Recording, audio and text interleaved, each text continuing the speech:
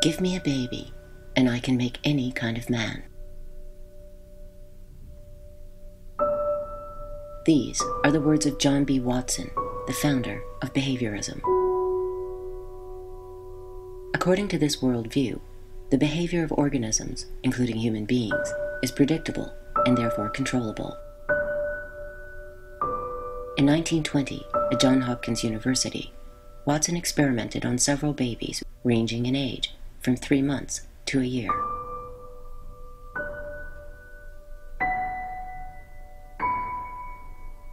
The experiments were remarkable in their simplicity.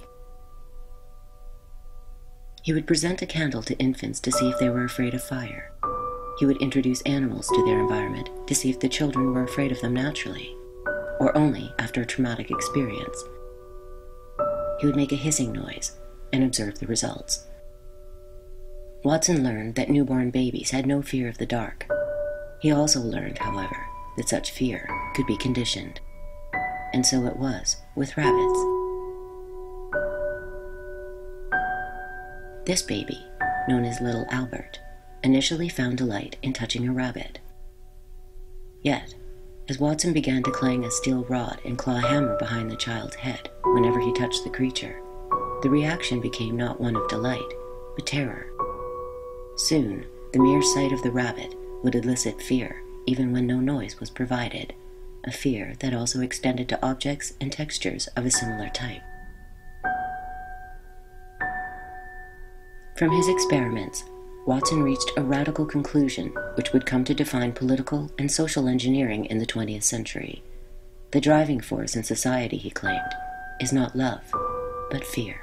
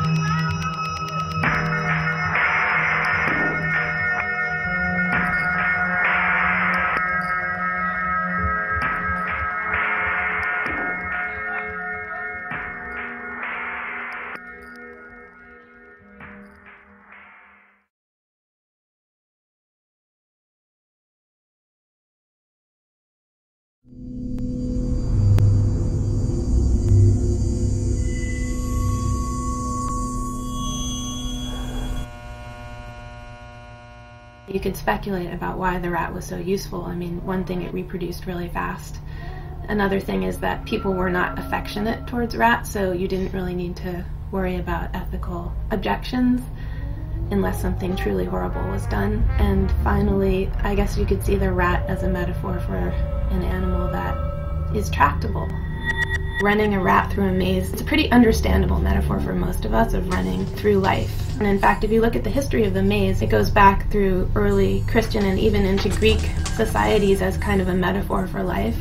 The idea that you somehow wind your way through a maze. Of course, in the Christian tradition, the maze is full of meaning and you're eventually trying to get to God. It's kind of a pilgrim's progress. Whereas in modern society, people like Nietzsche said that, life was like a maze that you could never run to the end of. But in the 20th century, in American laboratories, the maze was once again adopted as a symbol of hope, not a hope that one could get to God or get to a meaningful life, but the hope that people could actually be controlled in a very scientific manner, that social life could be remade on the basis of scientific principles.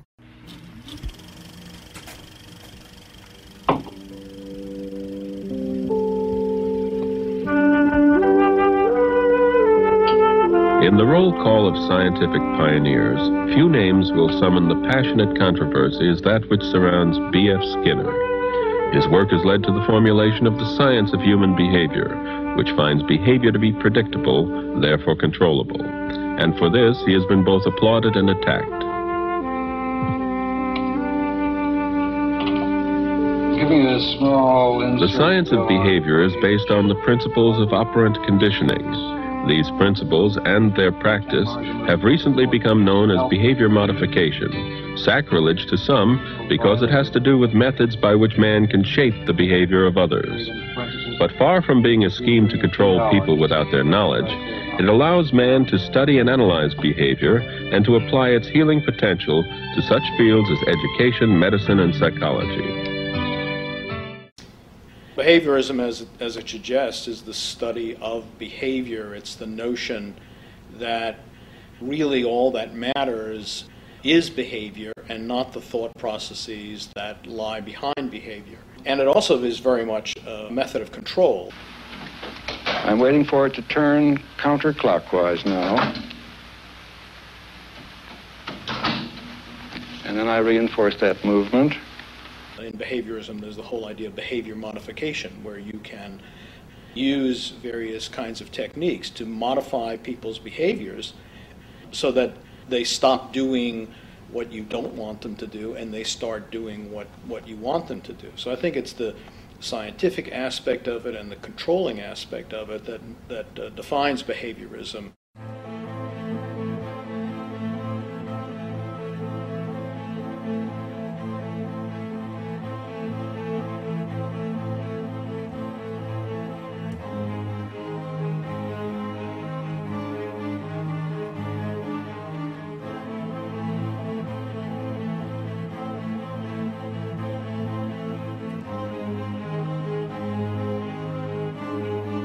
The philosophy of behaviorism is deceptively simple.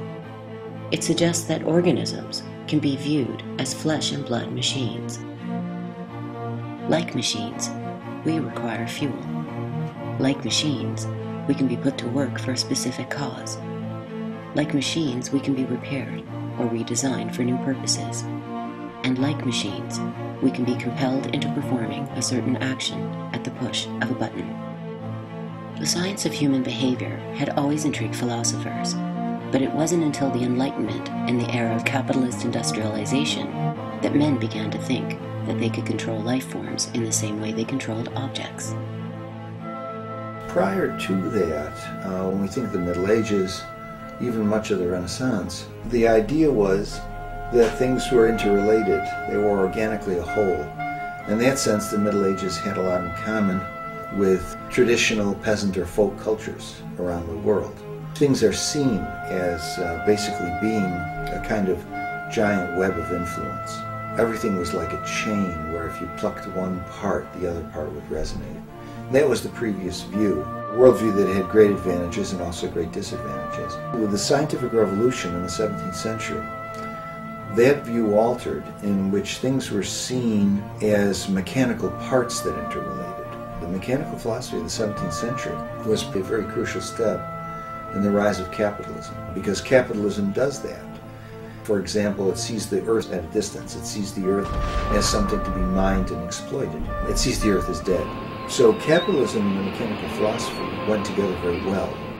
And that in many ways made possible the Industrial Revolution and the rise of modernity. And there again, we can say there are great advantages to it and also great disadvantages to it. Civilizations usually come as a package deal. There's a light side and a dark side. Every civilization believes in its own propaganda, so it tends to emphasize the light side and forgets about the shadows. For the behaviorist, it started with plants. Julius Sachs at the University of Würzburg enumerated a set of tropisms, defined as any directed response by an organism to a constant stimulus. An example is the way an ivy plant will turn its leaves toward the window in order to gain exposure to sunlight. Sachs' protege, Jacques Loeb, took it to the next level by creating a stable of insects he called durable machines.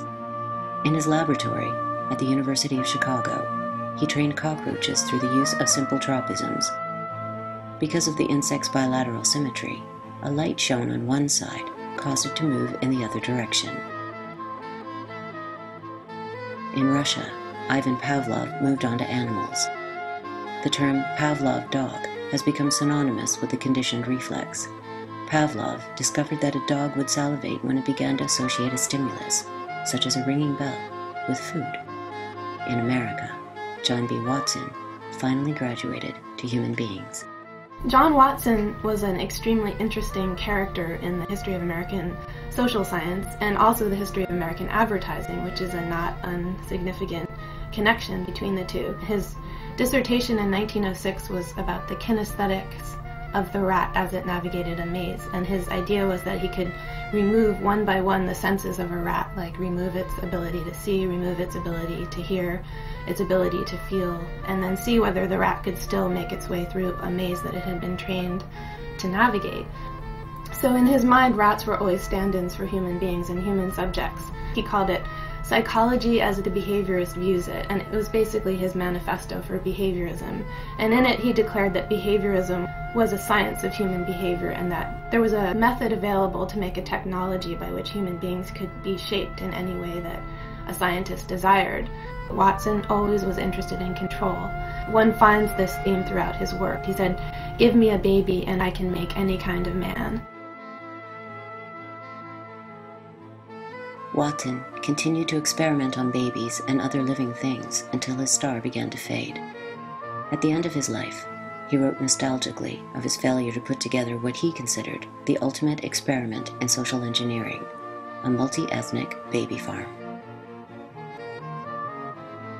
"I sometimes think I regret," Watson wrote, "that I could not have a group of infant farms where I could have brought up 30 pure-blooded Negroes on one, 30 pure-blooded Anglo-Saxons on another, and 30 Chinese on a third, all under similar conditions."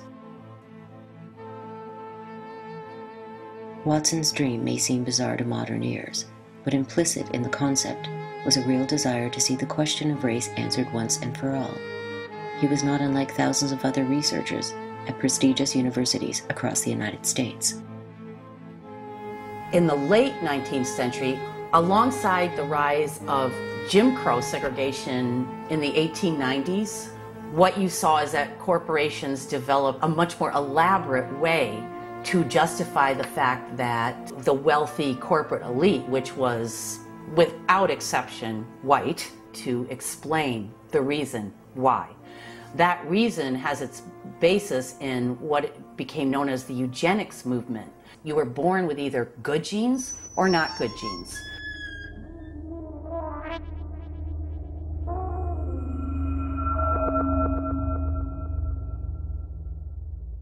In the case of Miss Mason, I can see no reason for the operation that's been recommended.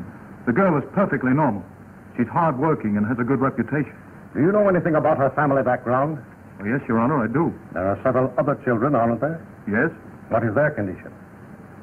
One is a cripple. 2 others might be classed as feeble-minded. Isn't the oldest son in jail?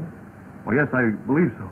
And knowing all that, you still contend that this girl should be allowed to bring more people like that into the world? Those who have good genes should be encouraged to reproduce, and those who are, quote, unfit should be discouraged from reproducing, from having children.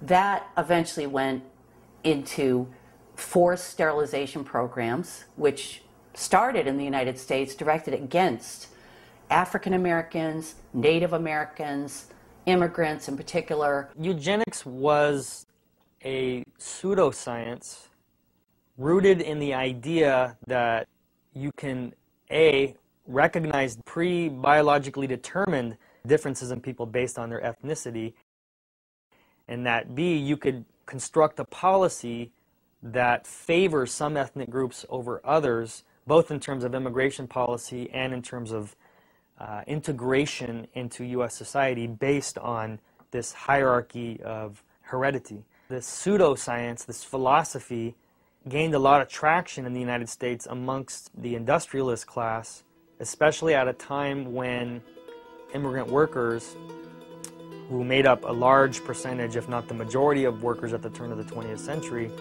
were beginning to form unions, were beginning to create collective organizations, their own political parties, to challenge the conditions of industrialization, which were horrific and oppressive. It took root in the universities.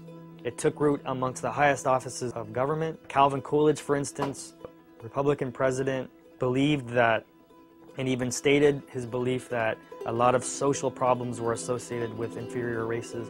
We see ultimately this philosophy is going to play an important role in shaping immigration policy after the passage of the Immigration Act of 1924, which essentially creates a national quota system that favors immigrants based on their ethnicity and based on their nationality.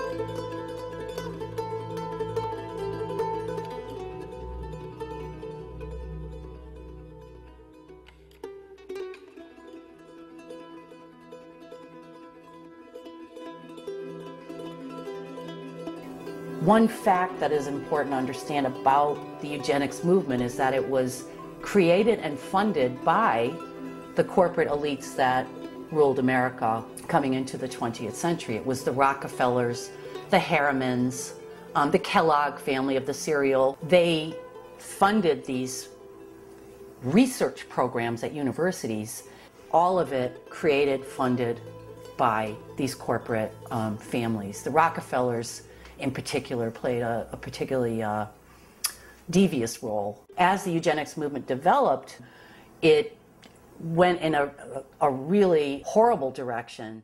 Haben gegen dieses Gesetz der natürlichen Auslese in den letzten Jahrzehnten furchtbar gesündigt. Wir haben unwertes Leben nicht nur erhalten, wir haben ihm auch Vermehrung gewährt. Die Nachkommen dieser Kranken sahen so aus.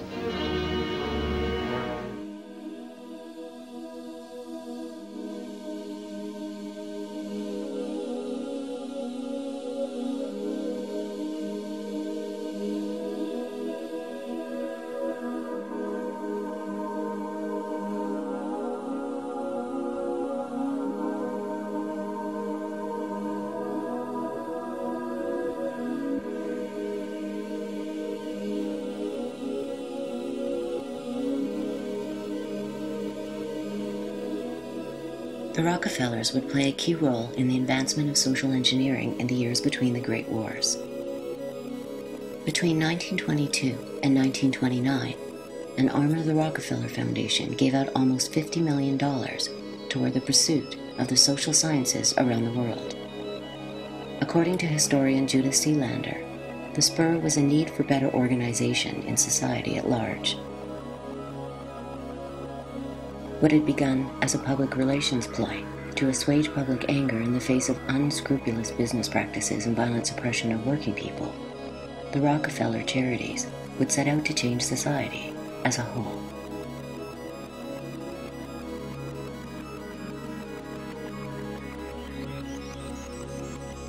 The Yale Institute of Human Relations was founded in 1929.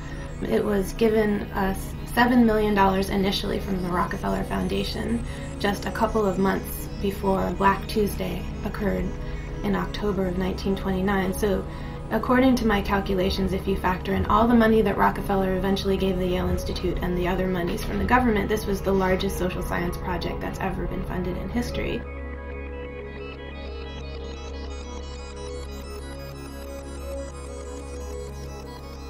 The desire for better order was epitomized by the Hawthorne experiments, which created a new model for organizing and supervising industrial workers. They are widely credited with putting the human factor back into industrial relations. Yet, as with previous experiments in the workplace, the ultimate effect would be to increase the power of the great capitalists at the expense of everyone else.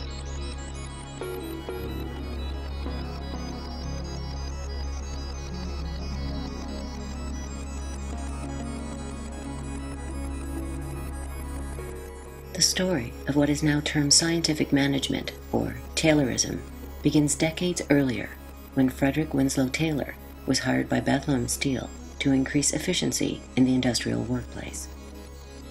Once upon a time, the greatest theorist of the free market, Adam Smith, had warned that division of labor would create a catastrophe for human society. Frederick Taylor disagreed. In Taylor's view, there was far too little division of labor. Factories could be run far more efficiently if tasks were mechanized and broken down even further. In a series of experiments, he set out to reduce every task performed in a factory into individual units, measuring how long they took and setting targets for workers to meet. On its surface, scientific management seems like an excellent idea. Increased efficiency allows more products to be manufactured in a shorter amount of time. Yet there was another, more sinister motivation lurking in the background. Ever since the 19th century, machine shops had been a bastion of skilled labor. What this meant was that a considerable degree of power remained concentrated on the shop floor. The same skills that made production possible also enabled machinists to challenge management when they felt they were being treated unfairly. For management, this was an unacceptable bargaining chip. For Taylor, it was simply inefficient. You find that the man does not change very much, whatever else changes. They boast in the airplane world, it will take some other countries a generation to catch up with our quality. And it is not because their engineers are inferior, but because our ordinary workmen have a traditional skill behind them.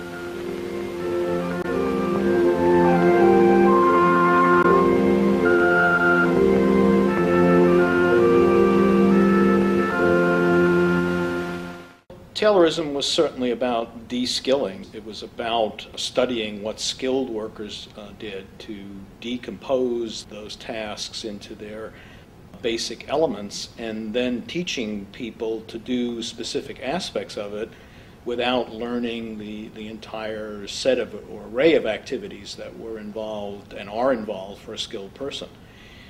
In that sense, it's a mechanism of control because you dictate to people, well, you do this part of the entire task and you don't do anything else, and you dictate to 8, 10, or 12 people various specific aspects of the whole task rather than allowing a skilled person to decide how the entire tasks should be done. So there's very much control involved there.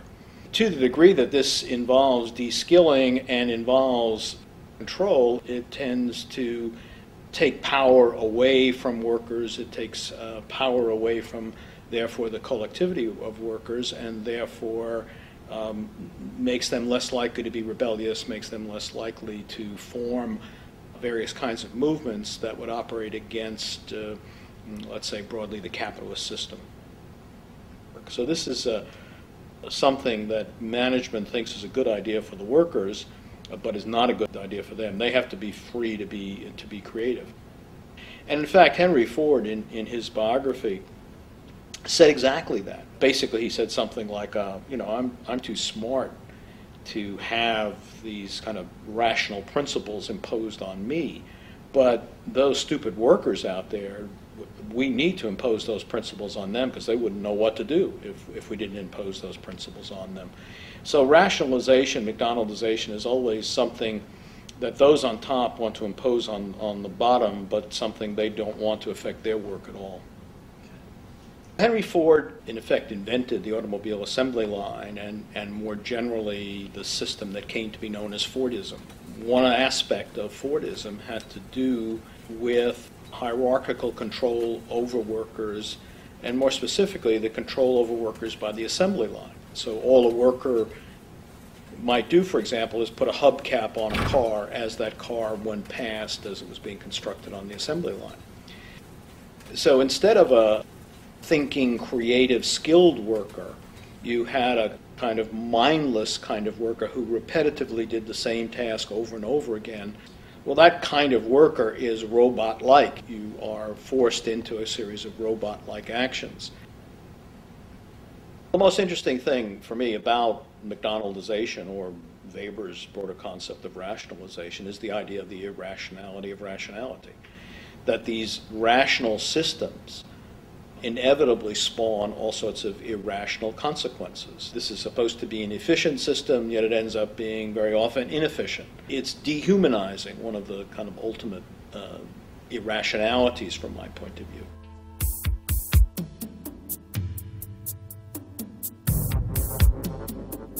In their study, Where Have All the Robots Gone?, Harold Shepard and Neil Herrick confirmed what many had long suspected.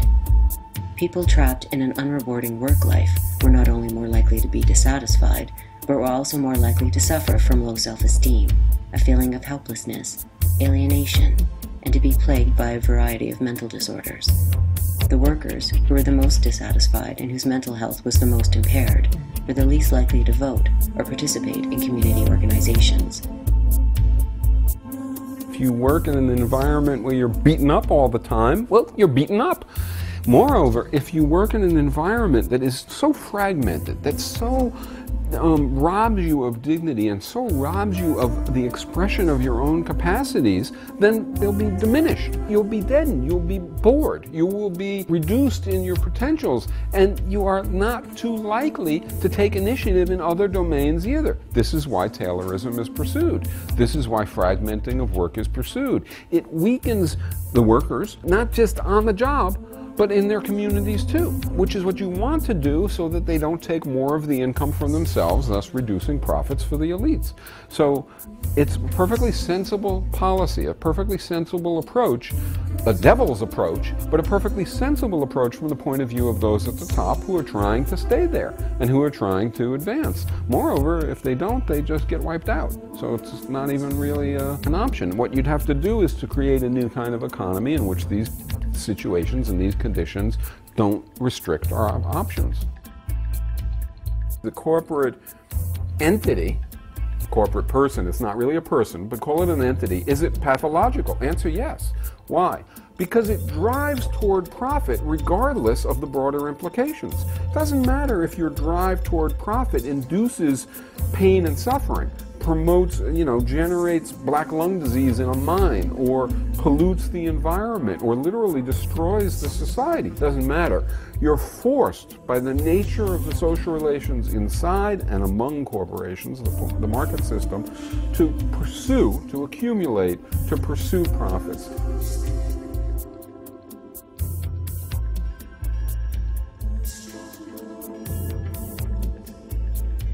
If hierarchy is the defining characteristic of scientific management, it should not be surprising that it was met with great praise, not only by the capitalist world, but by fascists and authoritarian communists. Mussolini set up a propaganda arm of his government to promote Taylorism, while Lenin wrote in Pravda in 1918 that we must introduce in Russia the study and the teaching of the Taylor system and its systematic trial and adaptation. As in America, workers in Russia were unimpressed with scientific management.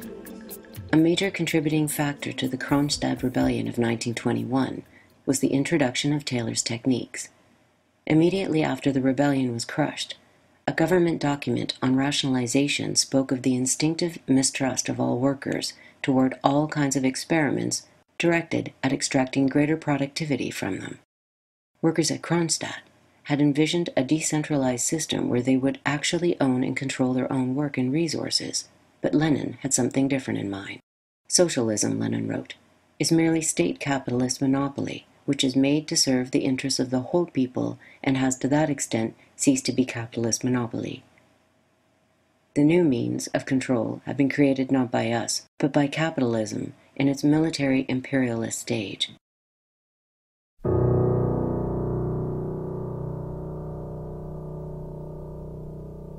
The Leninist system was one of the greatest blows that socialism suffered in the 20th century, maybe second only to fascism. I mean, as Lenin took power, among its first acts, along with Trotsky, were to destroy the socialist institutions that had arisen in the pre-Bolshevik period. Soviets, factory councils, constituent assembly, which was dominated by left social revolutionaries, largely peasant-based. And of course they went to war against the anarchists, a major war to try to wipe them out, the Makhno's army and so on. And there was a sort of a logic behind it. They were orthodox Marxists, unlike Marx, incidentally. They believed in a version of Marxism that said that revolution can't come in a backward peasant society, which is what Russia was. It was what we would now call a third world country, an undeveloped peasant society with some development, but owned by the West and so on. I mean, a highly educated and productive intellectual class, but that's also true of third world societies. So they thought this couldn't happen. So therefore we have to drive this backward population through industrialization by force, and then later on by the iron laws of history and so on and so forth will come to socialism. Of course, it's all nonsense, but so they essentially laid the basis for a totalitarian system with an ideological doctrine behind it. When the Soviet Union collapsed, I actually wrote an article saying this is a victory for socialism, small victory for socialism. I just couldn't get it published. Nobody knew what I was talking about. The world's two major propaganda systems, the West and the Soviet Union, they both determined to use the word socialism to refer to the totalitarian system of the Soviet Union. I mean, the West did it to discredit socialism. The Bolsheviks did it to try to gain, the credit associated with genuine socialism. Well, when the world's two propaganda systems agree, it's going to be very hard for people to extricate themselves from it. So now socialism the term has been degraded to mean the form of totalitarianism instituted by Lenin, carried through by Stalin. And it was, going back to Spain, it was entirely natural that they should be in the lead in destroying the popular revolution. Bakunin, much earlier, had predicted all of this. He said that in the future, it'll be two forms. One form will be they'll take over the state, and they'll create a red bureaucracy, which will be the most vile and brutal regime the world's ever seen. And there are others who will understand that they can't take over the state, so they have to serve concentrated private power and state power. And they'll be the technical intelligentsia who, implement the policies of the masters in what we now call liberal democracies, which is a very good prediction. It's one of the few predictions in the social sciences that actually came true, which is one of the reasons why nobody ever studies it. It's much too dangerous and too insightful. In both the Soviet Union and the United States, ruling elites would set out to master the psyche of the average worker, and from the Hawthorne experiments came new insights. Researchers found that the very act of allowing workers to talk about their feelings reduced the possibility of agitation and rebellion. It made workers feel as if they mattered, even if the social relations remained fundamentally the same. The Hawthorne experiments, initially it was to be a purely scientific study, and science tries to get rid of unnecessary things. Let's make everything equal so there aren't any other factors than the ones we're controlling for. So they were trying to see what effect changing the lighting would have on how workers felt, and also how much they produced. There wasn't any really quality concern, but quantity of production and worker satisfaction. which will ultimately affect the quantity of work as well.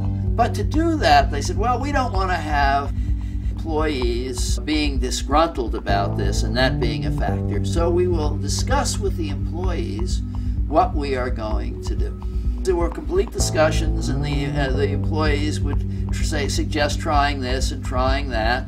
And what they found was, no matter what changes they made, including putting the lighting back to where it had been before the experiment began, to see what difference that made. Every time they made a change, having discussed it with employees, production went up, and employee satisfaction went up. Now, if it had been done in a democratic context, immediately the reaction would have been, let's look at the participation. But this was done in a hierarchical context.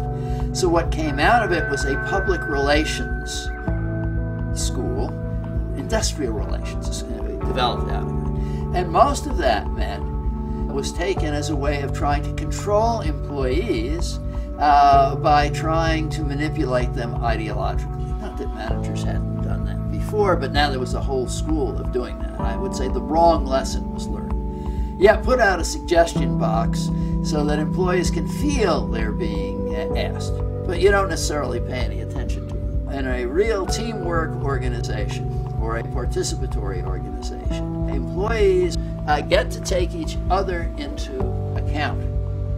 They begin caring about each other. I've seen this going into a plant and seeing it develop over time, the amount of participation increase, and the attitudes of employees begin to grow, and the care that people have about each other.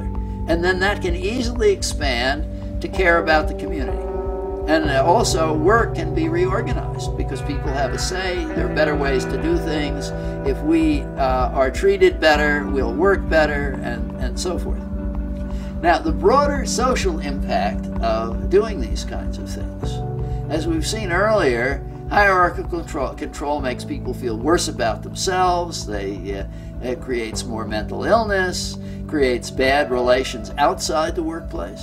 Well, if people spend most of their time in a collaborative workplace, they become more collaborative. They care more about each other. You can have a democratic corporation, a worker-owned business, and a worker-owned business that really is managed by the workers, that uses the corporate form. And that gives us some hope because it's possible, at least theoretically, to reform corporations. Participatory economics is the name for a different way to do the economy. It's a different approach to accomplishing production, consumption, and allocation, economic functions, different than what? Different than capitalism, and different than what went under the name socialism, but I tried to describe as coordinatorism, as this class of engineers and managers and doctors and lawyers being at the top. So participatory economics, or paricon, is an alternative to all of that. It's a different kind of economy. In a participatory economy, in a good economy, instead of organizing economic life to keep a small sector of people on top and to enrich them beyond any sensibility, and to utilize productive apparatus even when it entails doing things that are a complete waste of time, building missiles that will never be used, and on and on and on.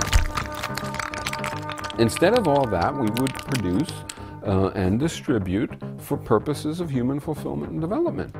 You don't need all the advertising, you need sensible information rather than people competing with advertising that has nothing to do with actually communicating what the benefits and costs of production are. You don't need all this military production, of course not. You don't need, nor do you want to, generate all kinds of activity and product which doesn't make people better off.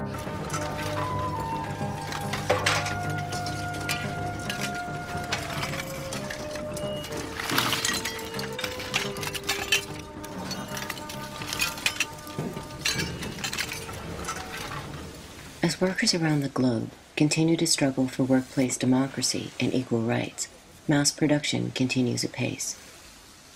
Taylorism combined with human relations make up the cornerstones of worker management in the 21st century. In China, scientific management has taken on nightmarish proportions. So extensive is the division of labor that millions of people are forced to perform roughly the same motion thousands of times a day. In the United States, workers in some assembly plants are required to be in continual motion for up to 57 seconds a minute. In Indonesia, sweatshops owned by corporations like Nike chart productivity down to 1,000th of a second. In offices and service industries, corporations are increasingly resorting to video surveillance and computerized monitoring. One of Frederick Taylor's descendants, John Taylor Gatto, has rebelled against his forebears' legacy. An award-winning teacher, he has also rebelled against the state of his profession.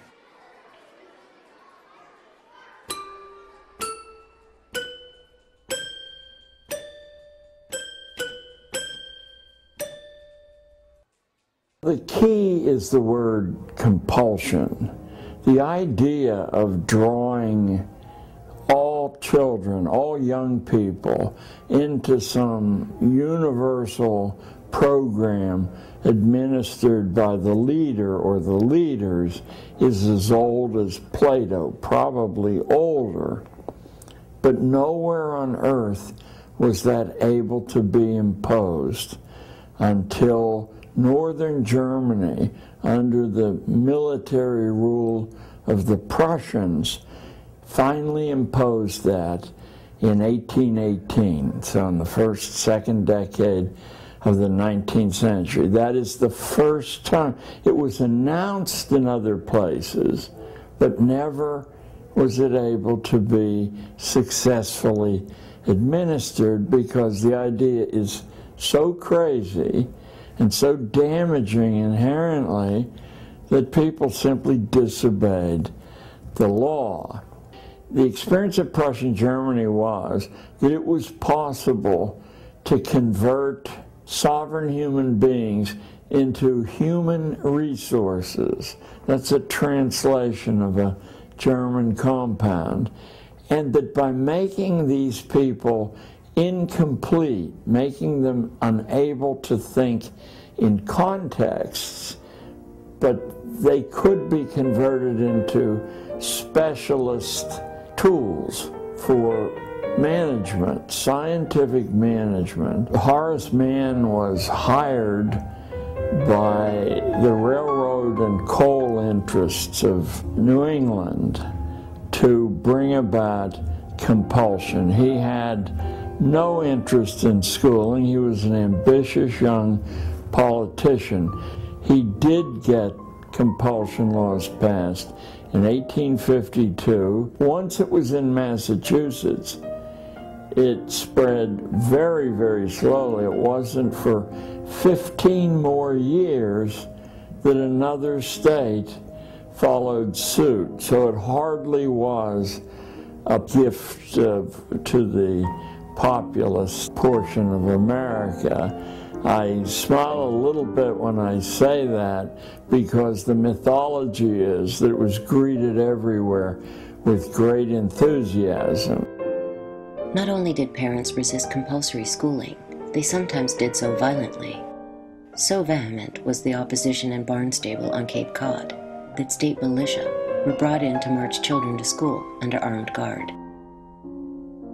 A primary reason why the mass of the American population resisted compulsory schooling was a widespread belief that its purpose had little to do with education and everything to do with control. Their suspicions were well-founded. An undercurrent of class warfare runs through early American education documents. The U.S. Bureau of Education Circular of Information for April 1872 explains that inculcating knowledge teaches workers to be able to perceive and calculate their grievances, thus making them more redoubtable foes in labor struggles. Such an enabling is bound to retard the growth of industry. 16 years later, in the report of the Senate Committee on Education, is equally explicit. We believe that education is one of the principal causes of discontent of late years manifesting itself among the laboring classes.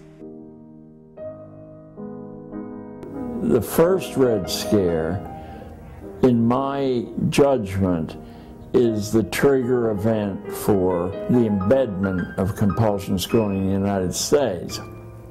The Red Scare of 1848 is probably the reason that one American state fell under the compulsion regimen. There are literally thousands of books from the period 1880 to, say, 1920, roughly, that deal with how you scientifically engineer a factory or a church congregation or young people in school. School which followed a general outline of converting kids into obedient tools now took on a very, very mechanistic aspect under this surge of scientific engineering. In 1903, the Atlantic Monthly called for adoption of scientific management in schools. Prominent education theorist William C. Bagley stressed a need for unquestioned obedience. The new system would train children for life in 20th century America, their role to fulfill the needs of commerce, industry, and government. In the community with the best education, more shoppers, more merchandise moving, a higher average of per capita sales. In the other community, fewer shoppers. Maybe things will look up in the long run. In the first community, there's a larger magazine circulation per 1,000 population. A much smaller circulation in the second community, a decline in demand. The student of typing, shorthand, and business machines becomes a producer upon graduation, a tax-developed community asset. He prepares for radio and electronics. His future promises a profit on the taxes invested in him. As education raises the cultural level, so it must also introduce youth to the know-how of production and stir interest in precision, efficiency, and service. With graduation, the community receives a new supply of young people who want a better life on the one hand and who have the ability to work for it on the other. Now the tax investment returns to the taxpayer. In order to aid in the process, the Gary Plan was introduced. It had a new organizational scheme in which different subjects would be taught by different departments. Similar to the breaking down of factory jobs under Taylorism, students would be herded from classroom to classroom in order to digest a stream of standardized factual information. Like Pavlov's dogs, they would do so at the ring of a bell. Children, go where you send me. I'm going to send me one by one. I want but a little bit, a baby, a born by the Virgin, a Mary, born in Bethlehem. Children, go where I send me, where send me.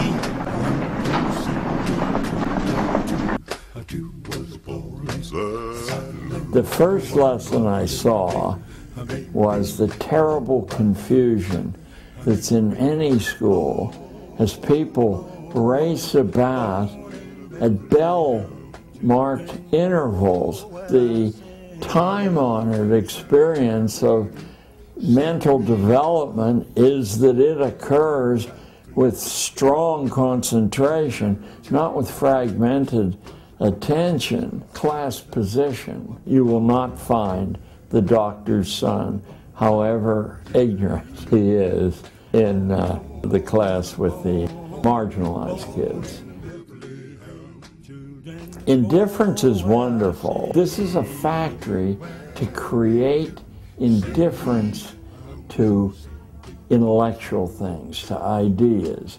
They have to be whipped, ordered, and disciplined to do anything. Or, just as bad, they have to be offered bribes to do it. Emotional dependency, sure. Probably half of these 60 million kids who attend school in the United States, removed from their own families at a very vulnerable age, become emotionally dependent on a pat on the head, a smile, avoiding an insult. Intellectual dependency. In spite of rhetoric to the contrary, a teacher's nightmare is invested in those kids, if any, who actually have learned how to think for themselves. The teacher's job is not only to convey bits of information that should not be challenged, but also to convey how you connect those bits of information, but not practice in doing that for yourself. You memorize someone else's connection. What is a circle? Billy Handler. A circle is a closed curve in which all endpoints on the circumference are equally distanced from the center points. Very good.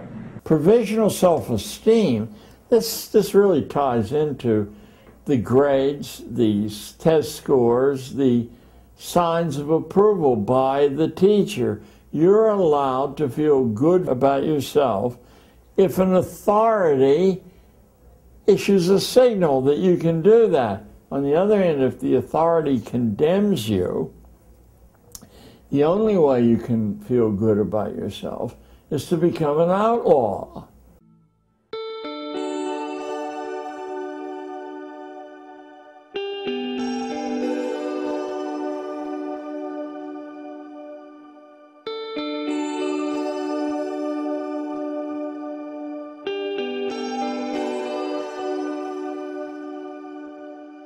What are we trying to do? If our goal is to help kids become critical thinkers, lifelong learners who really enjoy thinking and reading and playing with numbers and ideas, if we want to help them become good learners and good people who can create and sustain a functioning democracy, then education would look very different from the way it looks right now, at least in our culture. We would have to question the use of grades. What research finds is that when kids are trying to get good grades in school, three things tend to happen. They begin to lose interest in the learning itself. Now the purpose is just to get a good grade rather than to engage with the question or problem at hand. Second, they tend to think less deeply and retain knowledge for a shorter period of time compared to kids who don't have any grades. And third, they tend to pick the easiest possible tasks. That's not because they're being lazy, it's because they're being rational. If we tell kids we want to see a better report card, we want to see higher grades, naturally they'll pick the shortest book or the easiest project because that maximizes the chance of achieving that goal. So regardless of what your goal is, if you're interested in assessing kids and teachers and schools to see are we doing a good job here, you would never need tests in order to see whether kids are learning and where they need help, and you would never need grades to report the results of the evaluation we place on those assessments. We would certainly do away with standardized testing, the kind of testing used in particular states or provinces where everyone takes the same test and then you compare everyone's scores. These tests tend to measure what matters least. It tends to be a good marker for family income because what standardized tests mostly measure is the size of the houses near a school. But it's the case that some of our deepest thinking kids just don't do well on tests. And some kids who get great scores have never had an original idea in their lives. Well, I thought you just judged by tests. Oh, no. There are many other things besides tests that we use. Of course, we do consider a child's general ability and the way he scores on standardized tests, but that's not all.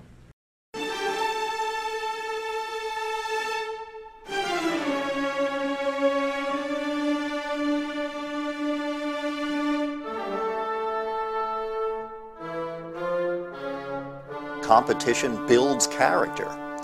In fact, what we find is that by any reasonable notion of character in terms of psychological health or self-esteem, that competition undermines that and creates a kind of neurosis because we come to think of ourselves as good and competent only to the extent that we have defeated other people. And so we're always playing this desperate king of the mountain game where we're worried about triumphing over other people and stepping on their faces and looking at them as if they're going to step on our faces. Now, that has two effects. One is it's horrible for us in terms of psychological development because there's a perpetual sense of disease and anxiety. But second, it very logically has a destructive effect on our relationships. We compete because we're raised that way, not because we're born that way. I mean, take, for example, the belief in survival of the fittest, which is seen as a Darwinian notion. In fact, Charles Darwin never even used the phrase survival of the fittest. That was coined by a right-wing social thinker in the 19th century named Herbert Spencer, who tried to corrupt Darwin's thinking to his own reactionary political purposes. What Darwin talked about was natural selection, which means that the individual organism that's best able to adapt to a changing environment is more likely to be around to survive and reproduce. But that doesn't specify competition as a mechanism. In fact, often the active avoidance of competition, if not the deliberate pursuit of cooperative strategies, turns out to make it more likely that organisms and entire species will survive. The research consistently shows that competition not only isn't necessary for excellence, but tends to impede excellence on most tasks. And the more challenging the task, the more ingenuity, problem-solving skill it requires, the more competition tends to disrupt that achievement. Excellence pulls in one direction and competition pulls in another. And in fact, another kind of research study corroborates that. If you take a whole bunch of people and give them a task to do, some kind of problem to work out, and half of them are told, see if you can figure out how to do this task, and the other half are told, this is a contest with a prize to whoever wins, whoever does the best job, study after study after study across cultures, across gender, across ages, find that the people who have to compete, end up doing an inferior job on that task.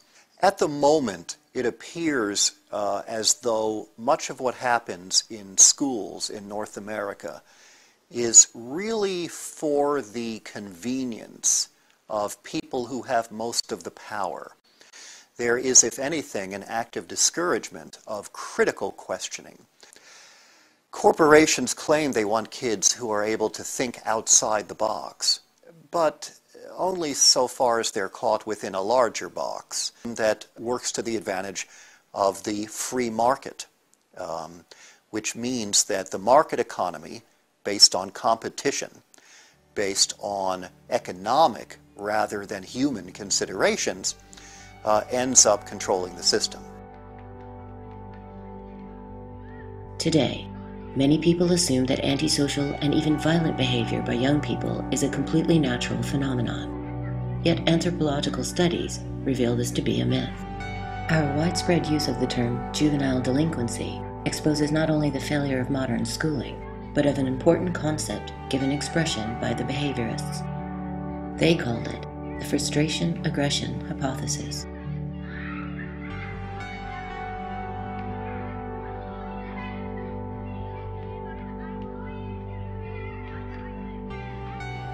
The frustration-aggression hypothesis was an attempt by behaviorists at Yale to combine their own science of behavior with that of the Freudians. Simply put, when people perceive that they are being prevented from achieving just rewards, their frustration is likely to turn to aggression. This study, by the behaviorist Hobart Maurer, showed that when rats could not achieve their expected reward, they began to take out their frustrations on each other. The scientist notes that two animals which have lost their hold on the pellet, frustration, will be seen to turn on each other, displaced aggression. Similarly, in a 1941 experiment, toys were placed behind a wire screen where children could see but not touch them.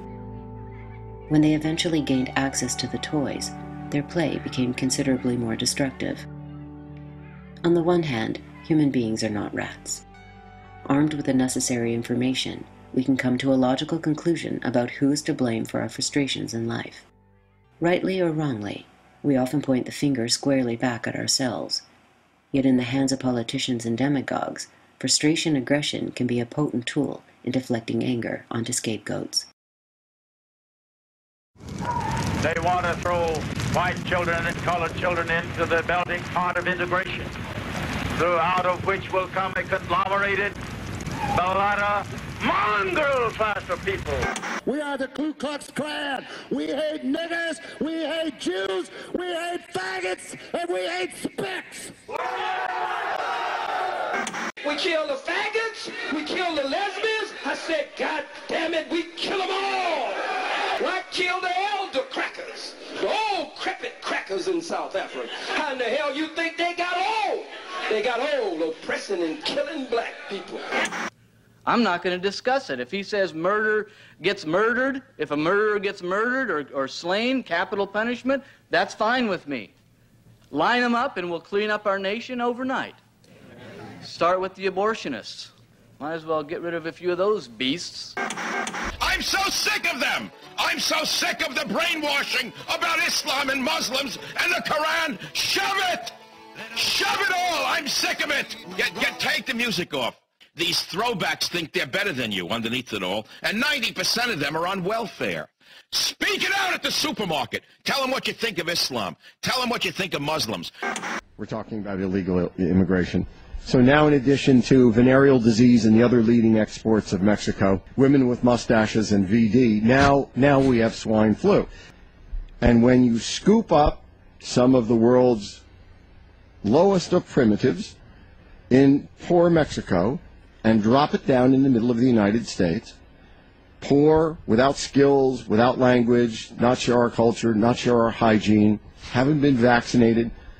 Look at all the things we take for granted. It's millions of leeches from a primitive country come here to leech off you. I don't know what happened tonight, and I don't know why. Also, the gay agenda and Harry Potter. Professors, the 101 most dangerous academics in America, and that's just a short list of the 40,000 of them. They're like termites that have worked into the woodwork of our academic society, and it's just it's appalling. Scapegoating, and the hope is that by deflecting the anger of people, which might be directed against the system itself, deflecting the anger against these other people, the system would save itself. In the South, the black people became scapegoats, and you directed the anger of white people. Poor white people in the South were the people who joined the Ku Klux Klan. These poor white people might have rebelled against the governments of the South and against the national government, but no, they were told that black people were the source of their problem.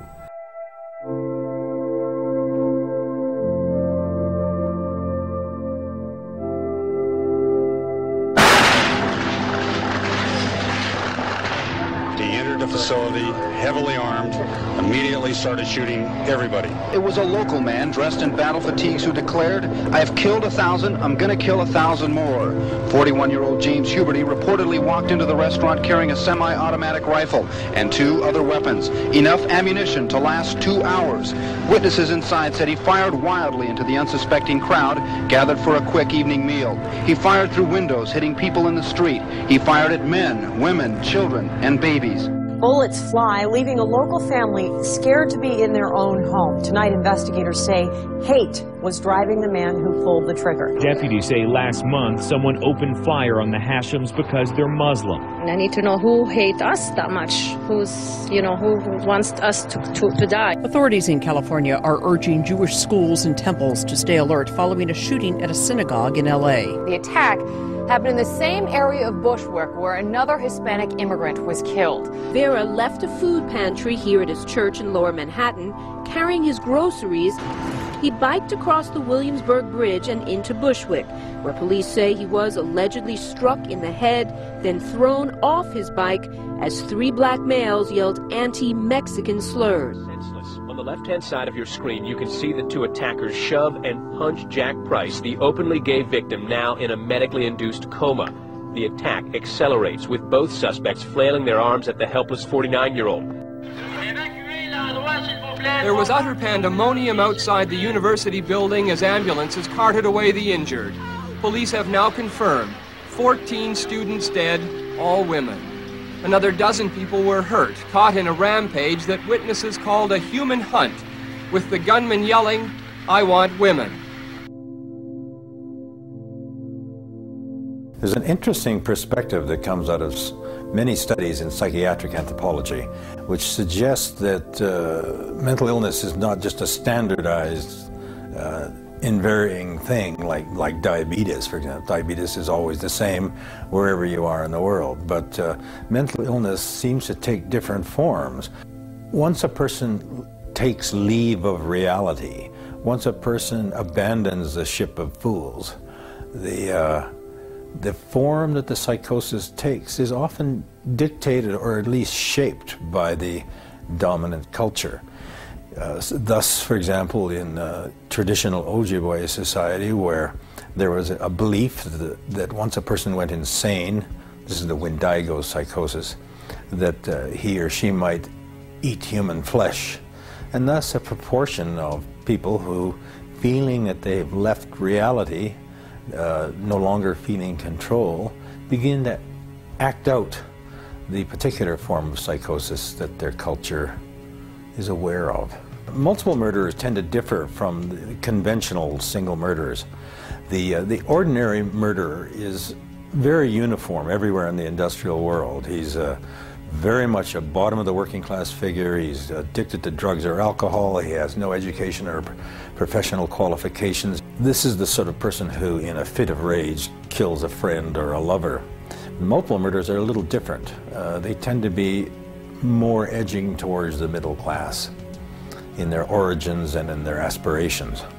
And a part of their agenda, of their motivation, is that they devoutly wish to join a higher class but come to feel excluded. In the case of James Huberty, the mass murderer who killed more than a dozen people in that long siege at the McDonald's in San Diego, Huberty used to stare from his apartment across the street at McDonald's, which was filled with Mexican immigrants who were seizing control of this fundamental institution, he thought, of American society, who were able to go there and afford to eat when he couldn't.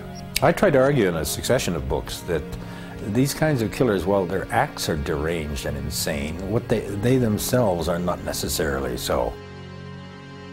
Rather, they are alienated individuals who wish to end their life in a way that allows them to release their grudge against society for their perceived exclusions. Multiple killers may be statistically rare, but I've tried to argue that they represent central cultural themes. They embody many of the main ideas in their culture. Not only the glorification of violence and manly vengeance, but worldly success and worldly ambition, which they feel they've been foiled in. So they're a prime embodiment of their civilization, not a twisted derangement of it. I've also tried to argue that this fundamentally rebellious rather than revolutionary cast to what they're doing, these ghastly killings they perpetrate, are relatively ignored by government institutions charged with regulating society. They typically pay much more attention to real political dangers and spend much less time and energy and money monitoring this small group of killers. I don't believe personally that the answer to psychopathy is to be found in brain-altering chemicals to change the nature of our society in that artificial way. I think what we ought to start doing is teaching people about the dignity and value and the sacredness of human life, and teaching people how to behave towards one another. The important thing to understand, however, is while it's interesting to look into the nature of modern society and see its fissures and fractures and stresses through multiple murderers, it should not be considered that these are the primary killers. Governments and politicians are the main killers. Indeed, some scholars have argued that the state's primary function is, as mass murderer, to wage war on other states. And that was how they developed. That's the social impetus for the development of the modern state. So it's kind of disturbing. We don't think of the state in that way, but that's what it is. Hitler and Stalin, between them, killed something like more than 100 million peoples, many of them their own peoples. The small-time personalized vengeance of a few serial killers and mass killers comes to nothing compared to them. The real killers are governments. Nowhere is frustration aggression more apparent than in modern-day military training. In her study of Japanese atrocities in China, Iris Chang observed that Japanese troops were subjected to particularly severe abuse prior to their deployment. They were repeatedly slapped for no reason, humiliated in front of their peers, and reduced to a state of impotent rage. It was generally at this point that they would be given a bayonet and instructed to attack the enemy, who was portrayed as a subhuman animal. In America, the same techniques would be adopted, with the emphasis less on physical abuse than verbal.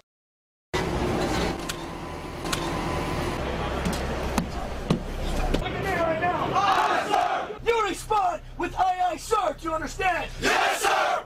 Get off my bus right now. Yes, sir. Hurry up! I don't want to let's go!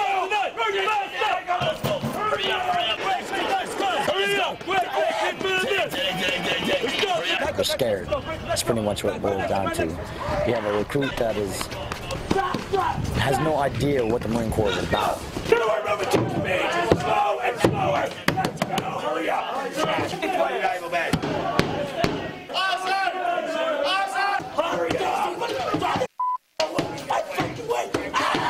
It's that initial shock treatment to let them know that this isn't a summer camp, this isn't where people are coming to have a good time, that we got a real job down here, and that's making United States Marines. My family was poor. I mean, we used to live on dirt roads, and, you know, we used to wear sandals most of the time, or, I mean, we're humble, you know. We used to probably wash our same clothes 2 or 3 times a week, because that's basically pretty much what we had. I wanted people to see that, you know, this is where I come from, and look at me now, I'm a Marine. I come from the poor side of town, you know, so anybody else could make it as well. You know, some type of motivation for my little brothers and my little cousins, something they could look forward to. Light them all up. 202 traffic, 260. Come on, fire. Hey, Roger. Keep shoot. Keep shoot. Bushmaster 26, Bushmaster 26. Damage, Kyle. All right. I hit him by head. All right, you're clear. All right, I'm just trying to find targets again. Frustration aggression is one of the most effective ways of managing a population. By directing a person's rage against selected minorities or outside enemies, the true cause of an individual's frustration can be effectively diverted. Yet in many ways, the theory is a symptom of something deeper. In order to engender real hatred against a particular group, that group must first be feared. And it is in the realm of fear that behaviorism made its most disturbing contribution.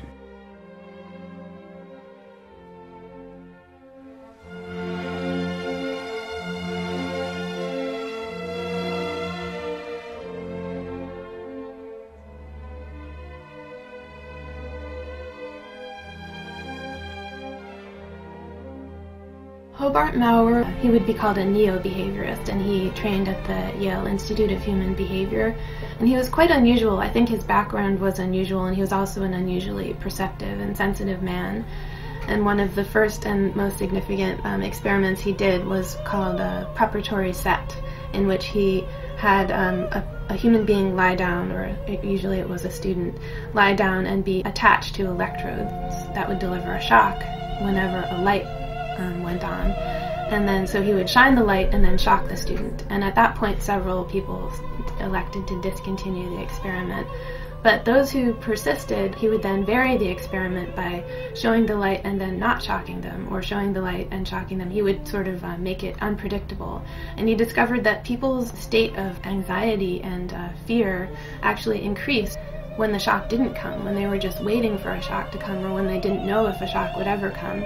And he said it actually created an atmosphere of pervasive fear and anxiety, and he even called it dread or terror. We have to remind ourselves that we are facing an enemy that is planning all over this world, and it turns out planning inside our country to come here and kill us. And he said that that atmosphere could be ratcheted up progressively the more the experiment continued and the more unpredictable the shocks were, so that after a while, when the shock came, the pain actually was experienced as relief and almost pleasure by the subject. He called it a nervous breakdown, or what he described in another part of the article as the ultimate demoralization of behavior.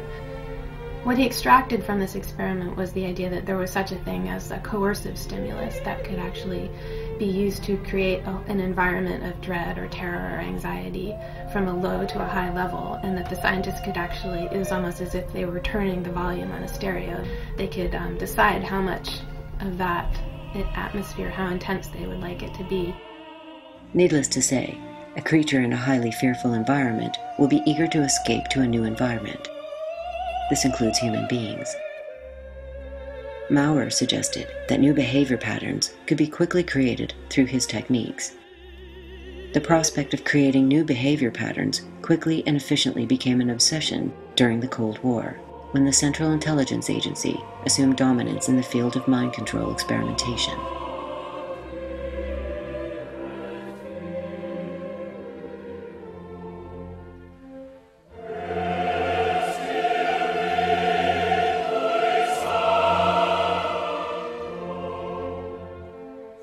During the Cold War, the national security state would take the logic of power to its logical conclusion. Known under the umbrella name MK-Ultra, mind control experimentation by the CIA would abandon any pretense to morality, leading to a nightmarish search for the holy grail of social engineering, a fully controlled, fully obedient human being.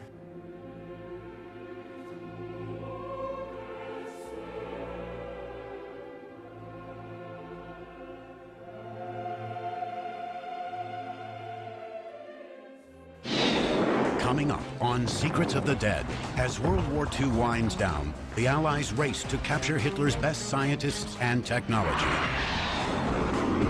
The Black Book had names, targets, places, people.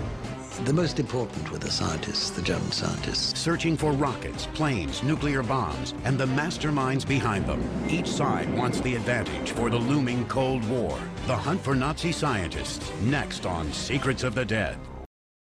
The majority of media on the subject of Project Paperclip has centered on German rocket scientists recruited by the United States to prevent the Soviet Union from establishing military supremacy. Hollywood has dealt with the topic in much the same way, often adding humor to the equation. I, for one, do not intend to go to sleep by the light of a communist moon. Now, we will be in full control of this pod. It will go up like a cannonball and come down like a cannonball, splashing down in the water of the ocean with a parachute to spare the life of the spaceman inside. Spaceman? Specimen. Well, what kind of specimen? A tough one. Responsive to orders. I had in mind a chimp. Chimp? Well, what the hell is a chimp? A chimp, a chimpanzee, Senator, an ape, huh? The first American into space is not going to be a chimpanzee. Seldom discussed with equal candor is the recruitment of Nazi scientists who specialized in human experimentation. Among them were Kurt Blom, who tested sarin nerve gas on prisoners at Auschwitz, and Hermann Becker-Freising, who conducted fatal experiments at Dachau. The American people got hold of X number of German scientists, but they immediately ran into a problem. Many of these scientists were classified as war criminals because of their activities during the war, and therefore were not eligible for State Department visas and could not be brought into the United States. So what the CIA did was create several of these different programs, including Paperclip, and their purpose was to, number one, recruit these scientists, and then number two, bring them into the U.S.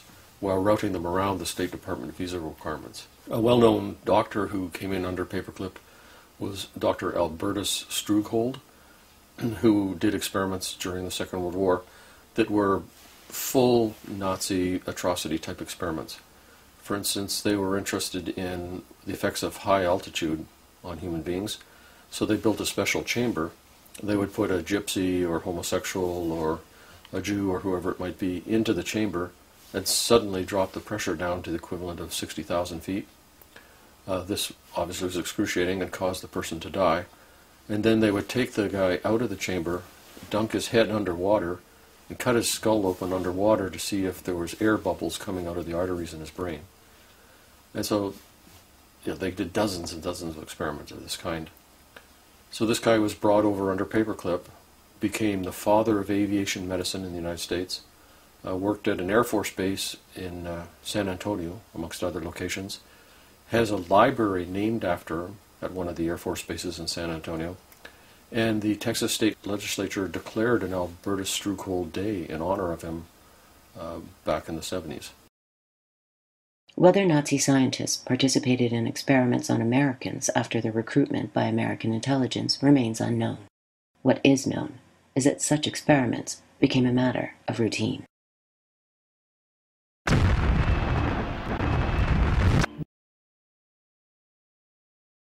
Some of the studies were relatively harmless, if unethical. In 1966, the U.S. Army's Special Operations Division dispensed a non-toxic bacillus to the New York City subway system by way of cracked light bulbs. Other experiments were not so harmless.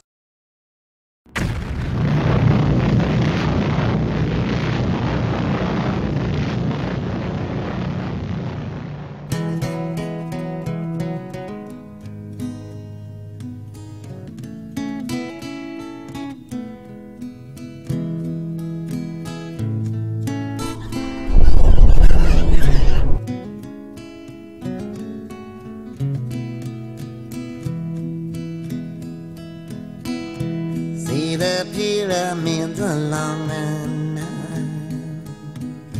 Watch the sunrise from a tropic isle. Just remember, darling, all the while you belong to me. See the marketplace in old Algiers. Send me photographs and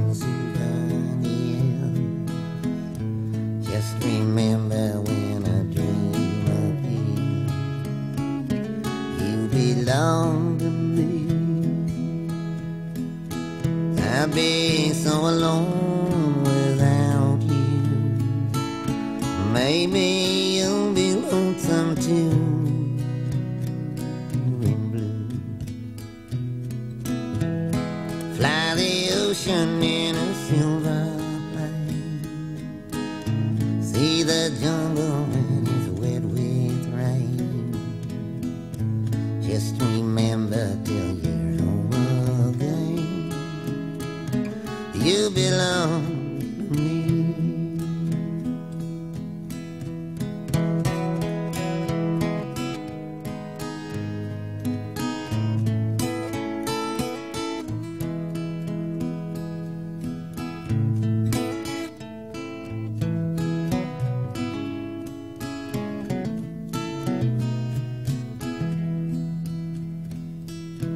I'll be so alone without you. Maybe you'll be lonesome too.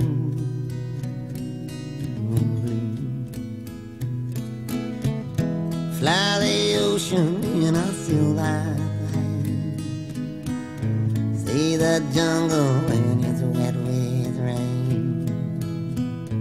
Just remember till you're home again, you belong to me.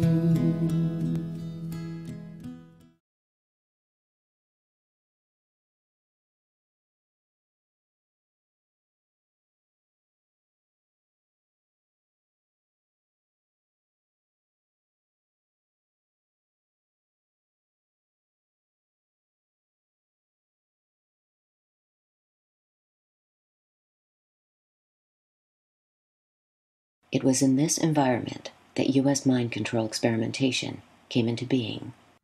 At the end of the war, the OSS was disbanded, and the same personnel really came together and formed the CIA in 1947. And the first documented CIA mind control programs are Bluebird and Artichoke. Bluebird was signed into operation by the director of the CIA in April of 1950, which is 3 months before the start of the Korean War. So all claims that CIA and U.S. interest in mind control was purely reactive, purely defensive, and only in reaction to what the communist Chinese were doing to downed pilots during the Korean War, All of that is not true, disinformation, clearly disproven by the documents. Artichoke and Bluebird started in 1950, ran into the mid-50s and kind of overlapped with and were rolled into MK Ultra, which ran till 1963. MK Ultra in turn was rolled over into MK Search, which ran to the early 70s. And in the 50s, 60s, there's a variety of other programs, MK Naomi, MK Delta, QK Hilltop, Project Often. So there's a whole set of these projects. And the documentation basically stops in 1973. All programs since then are still classified. Of particular interest were Nazi research papers by Dr. Kurt Platnow from Dachau concentration camp. Platner had found that prisoners, when given high doses of mescaline, openly expressed hatred of their captors while also exhibiting an increased willingness to speak frankly about their own lives. The dream of MK Ultra was to come up with drugs that on the one hand would be sort of an ultimate truth serum, that you could give it to a person and they would tell you the truth about anything that you wanted to hear. And then on the other hand, there would also be some way to wipe a person's mind clean. Heading up the CIA psychochemical experiments would be Sidney Gottlieb. In 1960, when the agency plotted the assassination of Patrice Lumumba, leftist president of the Congo, it was Gottlieb who personally carried the poison to the agency's chief of station via diplomatic pouch. A 1953 memo from Gottlieb states that MK Ultra Subproject 6 is designed to develop a reliable source of lysergic acid derivatives within the U.S. The problem of supply was solved in October 1954, when Eli Lilly and Company, now known for manufacturing Prozac, succeeded in synthesizing LSD. This pill could solve all of your problems. It's called Prozac, and it may mean the end of depression as we know it. A special memorandum was rushed to CIA Director Alan Dulles on October 26th. And an unlimited supply of the drug was now available to be purchased by, and in some cases used against, the American taxpayer.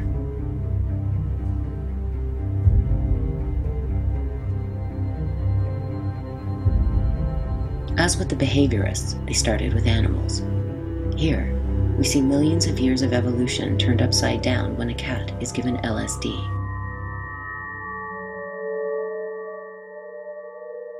Soldiers came next.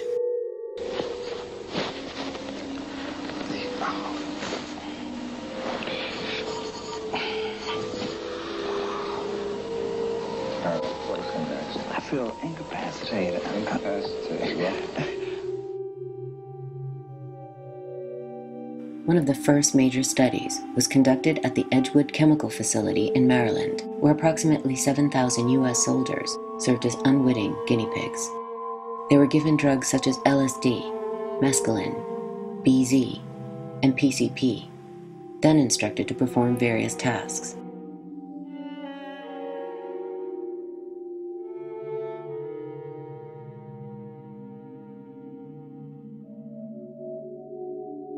Looking back at early behaviorist experiments, the analogies were obvious. Under the CIA and the Pentagon, what was good enough for rats was good enough for the U.S. Armed Forces. More than 1,000 of the soldiers emerged with mental health problems. Some attempted suicide. No compensation was offered.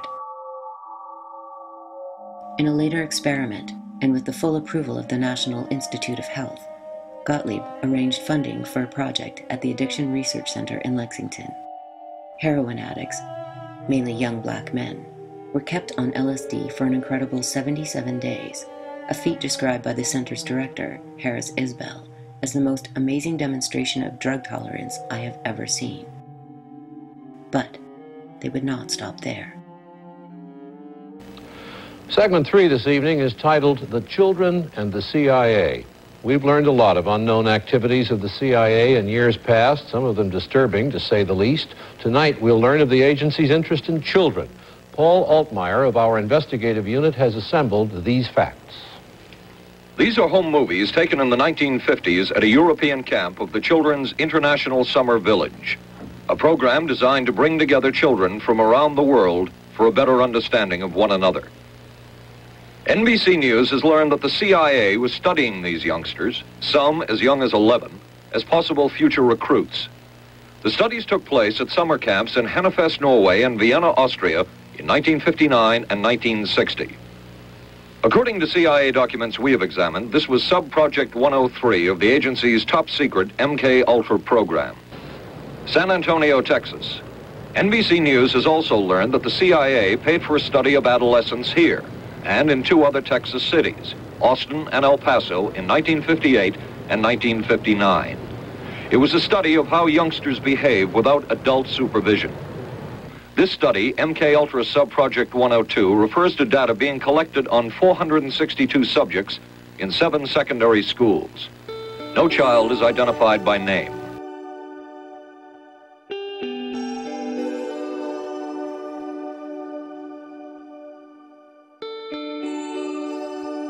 One of the most revered child psychiatrists in the entire 20th century of American psychiatry was Dr. Loretta Bender. She had a full-page obituary in the American Journal of Psychiatry, and that only happens occasionally. You have to be really a high-ranking person to have a full-page obituary. And she's famous for the Bender Gestalt test, which is a widely used psychological test.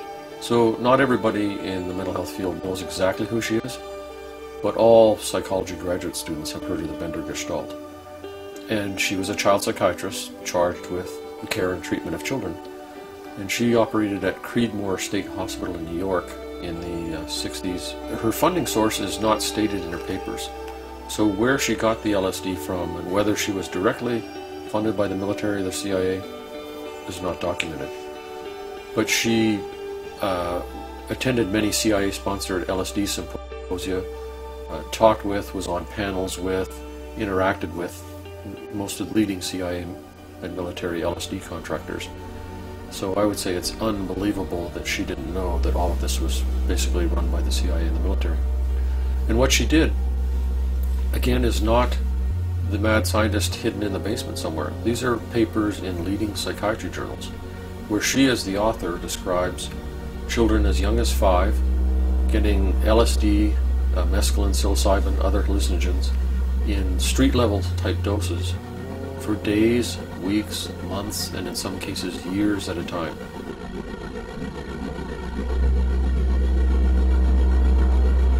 Under the rationale that somehow this was going to be helpful treatment. Again, no real follow-up. How many of these kids went psychotic? How did it affect their chromosomes? What was with their mental health from there on?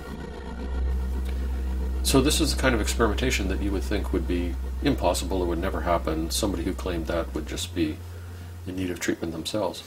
But not only is it documented, it was published in the literature, and nobody seemed to be upset. Nobody complained to the American Psychiatric Association. Nobody reported it to anybody. It was just business as usual. The use of children in barbaric mind control experiments shows an evolution from the early behaviorists to the CIA mind doctors. Once the doctrine of national security had been invoked, ethical considerations received little or no attention. Almost anything could be justified by claiming the communists might be engaged in similar activities.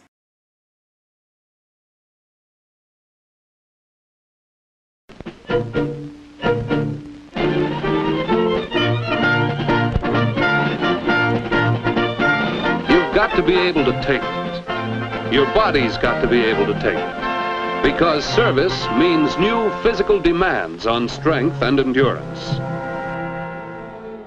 During the Korean War, in 1953, during the cessation of the war, American soldiers were returned home who had been prisoners of war in China. They started exhibiting very strange behavior. When the boat neared the shore, they were not very happy to come home. Even the sight of their mother's outstretched arms seemingly failed to move them. They were sort of stone-faced. They would start spouting communist propaganda. Some of them had seemed to have been converted to communism, and even 21 Air Force personnel had been persuaded to stay in Korea and, start families there. My name is Harold Webb from West Palm Beach, Florida. My name is Aaron Wilson from Urania, Louisiana. This is a very happy moment for me, for now I'm free. in smaller or large ways they had collaborated or cooperated or allowed themselves to be coerced by the enemy. Many sociologists and psychiatrists and psychologists who both worked for the army or who worked for institutions like universities were brought together in teams to study why this was happening. And one of the people who headed one of the teams was named Louis Jolyon West. And he was a talented American psychiatrist who was working for the army, and he headed a team that studied the returned soldiers from what was called Operation Little Switch. And these soldiers were displaying some of that behavior. And so they were trying to figure out what exactly had happened. They concluded that it was nothing that if it was brainwashing, it was not the typical kind of notion of what people think brainwashing is, which is some magical hocus pocus where the person loses their mind and like changing the software on a computer. One day they're good old-fashioned Americans and the next day they're these kind of rabid communists. But instead they were describing a process that much more resembled slow, steady, classical behavioral conditioning. So they came up with the words DDD for debility, dependency, and dread. Debility was basically that they'd been put in a situation where their wounds weren't treated and their health was low and they weren't fed very well, so they kind of developed a chronic debility, and sometimes they developed a condition that other soldiers called give-up-itis, where they would just simply lie down and refuse to take food and water and just die. And the second was dependency, that they were these soldiers were made to be extremely dependent on their captors for any kind of reward or any kind of even anything resembling a small comfort or luxury or even just food to keep them alive. They were dependent on their captors, so that created in a way a kind of intimate bond. And then the third D was for dread, which was an atmosphere of fear and terror and constant unpredictability, where the prisoner would never be sure what was going to happen next. They could be kept awake for 48 hours or a week. They could be given a drug or not. They could be given food or not. They never knew when that would be coming. And they never knew if their captors would be treating them decently or not. So there was an atmosphere of this kind of extreme unpredictability. And all of that together was what they called DDD, which they said could basically be explained through behavioral principles. And what it resulted in was a dismantling of the self, or a demoralization of, to go back to Maurer's idea, the ultimate demoralization of behavior. While the purpose of the study was to find out about communist brainwashing techniques, CIA documents show that the agency was interested in developing mind control methods of its own.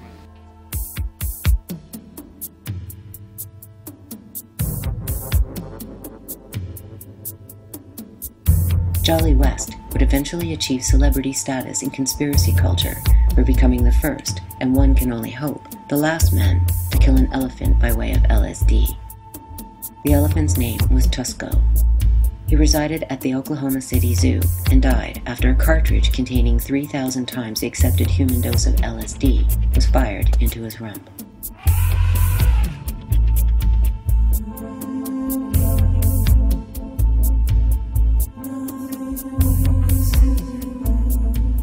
West also served as a defense witness in the trial of Patty Hearst, who was kidnapped by the self-proclaimed Symbionese Liberation Army and brainwashed into robbing banks.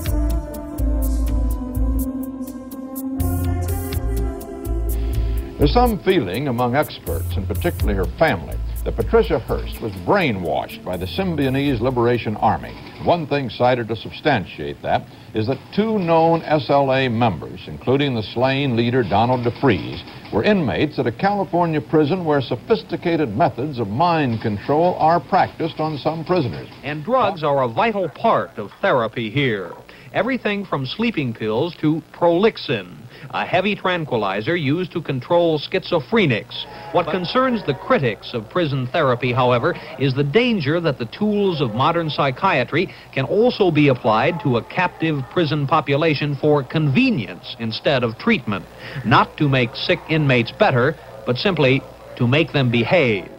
In his 1973 State of the State message, then Governor of California, Ronald Reagan, announced plans for the establishment of a biomedical facility at Vacaville. It would be called the Center for the Study of the Reduction of Violence, and would use techniques pioneered by Jose Delgado. Delgado had gained worldwide fame for stopping a charging bull in its tracks by using a gadget he called a stimoceiver, a remote-controlled device that triggered electric impulses in the animal's brain. Neurophysicist Dr. Jose Delgado was financed by the Office of Naval Research.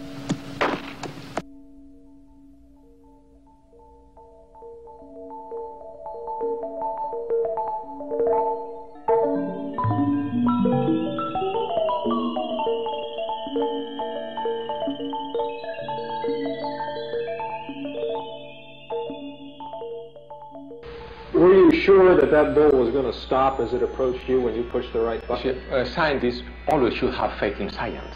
I had faith in science. Recently released CIA documents refer to the feasibility of remote control of animals, and that special investigations will be conducted toward the application of selected elements of these techniques to man. In Delgado's papers, he's basically implanting electrodes in the brains of human beings and experimental animals. And in one of these papers, he refers to the animals as mechanical toys. In the Harvard team, there's pictures of a 16-year-old girl.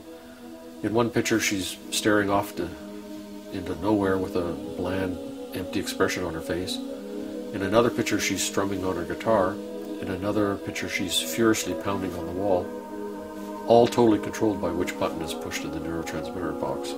When you open somebody's brain like this and you put an electrode in and you keep it in for a long period of time, you're exposing that person to the risk of brain infections, meningitis, seizures, and death. For prison officials at Vacaville, the idea of controlling inmates through remote control was a tempting prospect, and drafting the outlines of the new program was none other than Jolly West. West's proposal recommended psychosurgery as a tool for controlling prison populations and crime. Remarkably, he also recommended using schools in Chicano and African American neighborhoods to screen for possible, quote, genetic defects. The project was terminated, but only after public outrage forced officials to backtrack. West's research would lead to new dreams of what he called the psychophysiology of conditioning. West noticed that DDD bore an interesting resemblance to post-lobotomy syndrome, as well as altered states of consciousness produced by certain drugs, hypnosis, and mental diseases like schizophrenia. In all of these cases, the notion of self, of free will, is displaced by something more obscure. In West's words, the patient loses all recollection of the fact that he formerly possessed a space-time image which served to explain the events of the day to him. With these ideas in mind, large funds were poured into the Allen Memorial Institute in Montreal, headed by Scottish-born psychiatrist Ewan Cameron. A future president of the World Psychiatric Association, Cameron set out to actualize the new vision of total control. He would create real-life blank slates out of his patients by wiping their minds clean and destroying their very notions of self. From there, new behavior patterns could conceivably be built upon the wreckage of their former identities. The Allen Memorial Institute at the time was probably the leading academic center of psychiatry in Canada, attached to McGill University. And the chairman of McGill University, we're in the 50s into the 60s now, was Dr. Ewan Cameron, originally born in Scotland, emigrated to Canada. And he had money from the CIA under MKUltra to do two basic things: a kind of brainwashing in which he would, for many months in a row, administer massive amounts of electric shock to a person. Linda McDonald, she got over 100 electroshock treatments in a period of 4 or 5 months. Each time the button was pushed 6 times instead of once. So the electricity delivered to her brain was over 600 normal electroshock treatments. Also, people would get prolonged sleep induced by barbiturates, tranquilizers, antipsychotics, and so on. So this is the depatterning. And what would happen from this massive shock and drug-induced kind of sleep is what happened to Linda McDonald. She went into the hospital in the spring, slightly depressed, otherwise perfectly normal, functioning, intact person with 5 kids. By August, she was incontinent of urine and feces, unable to feed herself, didn't know her name, didn't know where she was, didn't know what year it was, didn't recognize her husband, and didn't recognize her children. So it's a complete wiping clean of the brain.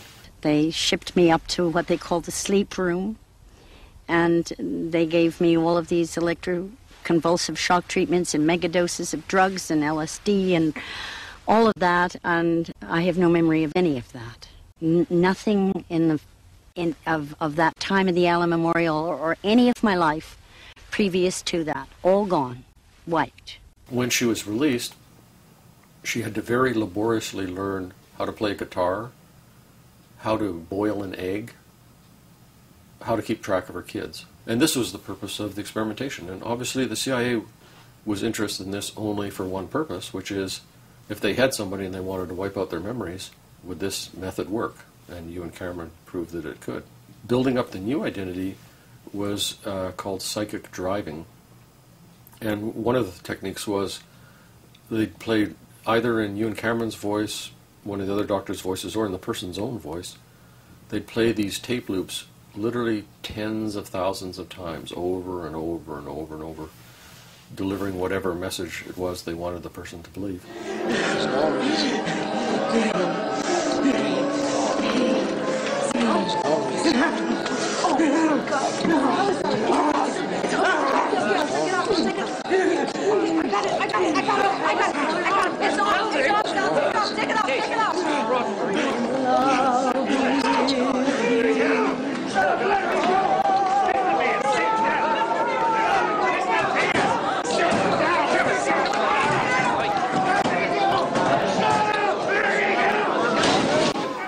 One of the disinformation cover stories about all of this is, well, first of all, it never happened, but then when it comes to light and there's lawsuits and publicity, then the next level of cover story is, well, that was back then, that was a different time, different standards applied, we wouldn't do that today.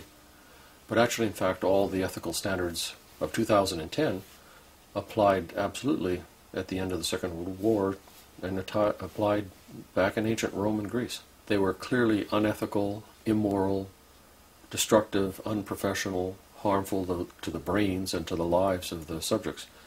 In some of the experiments, not the ones at McGill, but other ones, as reported by the doctors in papers in psychiatric journals, in some of the experiments, people died.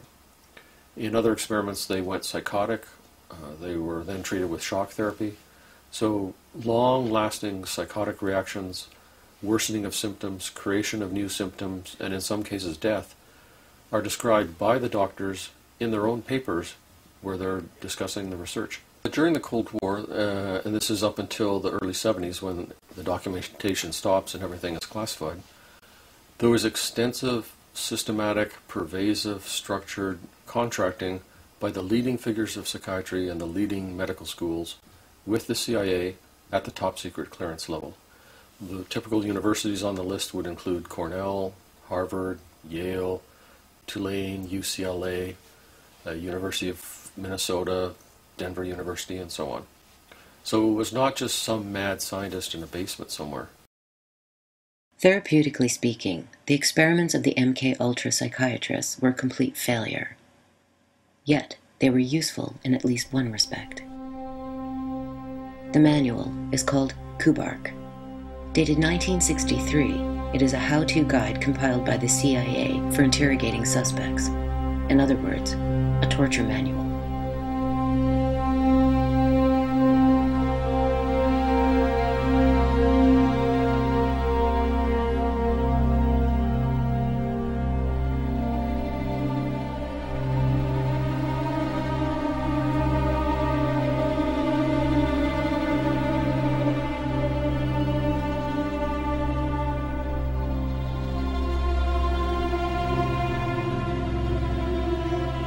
Referring explicitly to early behaviorist experiments, as well as Cameron's studies at McGill, it describes a phenomenon whereby the deprivation of stimuli induces regression by depriving the subject's mind of contact with an outer world and thus forcing it upon itself.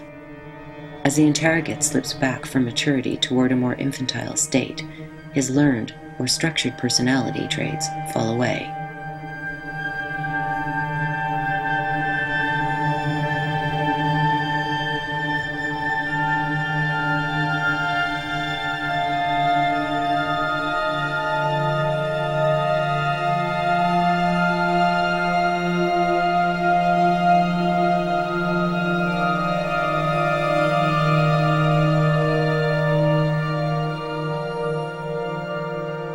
Rather than red-hot pincers, iron maidens, and racks, the tools of choice would become the stress position, sensory deprivation, and electroshock.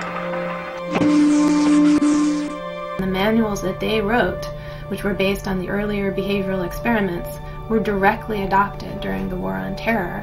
What happened was during the 70s and 80s, these manuals had spread in Latin America and other places for use in counterinsurgency movements, and these techniques had never really gone out of favor. So if you look at Guantanamo Bay, as of 5 years into the war, there had been 10 to 20,000 interrogations that took place there. So it's, you hear about the extreme interrogations, but what was really going on was a kind of routinization of the process of interrogating people and creating these environments in which they never knew if it was day or night, if it was going to be cold or hot, if they would be subjected to loud music or terrible babies crying or Sesame Street, or that there was a completely unpredictable environment that created an atmosphere of stability, dread, and dependency. And that also is linked to the importing of people called behavioral science consultants, or biscuits, who were often anthropologists or psychologists who would come and kind of oversee and monitor these interrogations. Many decades later, the U.S. government's mind control projects retain an aura of mystery. Former CIA Director Richard Helms claims to have shredded most of the remaining documentation.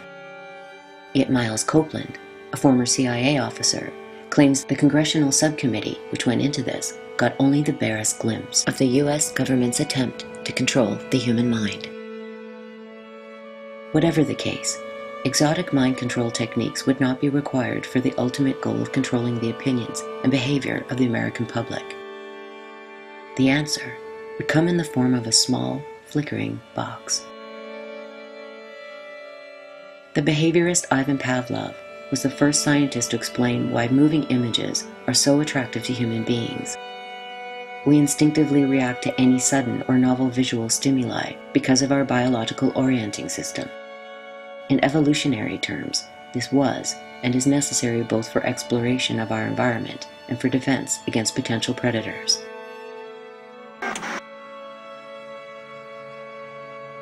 Television not only entertains the mind, it relaxes the body.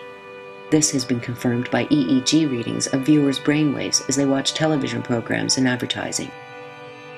In the hands of skilled media professionals, moving images create an effect roughly akin to hypnosis, producing passivity, a lowered level of alertness, and increased suggestibility.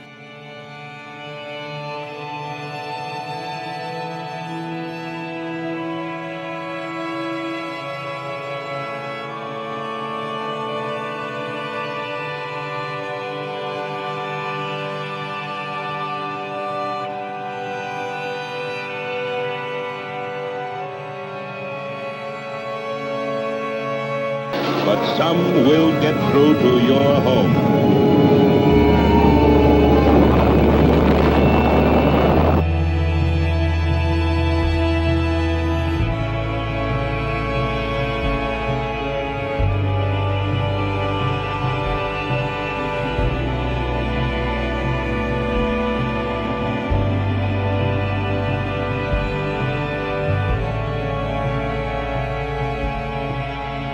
During the Cold War and beyond, television programming would increasingly resemble an experiment in fear-based conditioning applied on a global scale.